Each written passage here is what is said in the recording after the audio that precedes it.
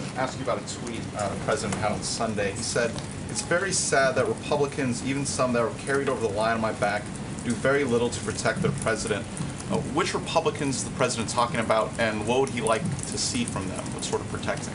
I'm not going to call out any senators by name up here today, but I think the president is very committed to a robust agenda and changing America for the better. And Republicans have both the House and Senate. He's hoping they'll join him in pushing forward a lot of the policies that most of those people campaigned on, like repealing and replacing Obamacare. I think that's a perfect example of Republicans needing to step up to commitments that they made during the campaign and since being elected and get those things done. Guys, I hate to cut it short. The president's got an event, as I know you can all hear by all of the cheering children. I hope that we can join together in welcoming the boys and girls from the Girls Nation. Thanks, guys.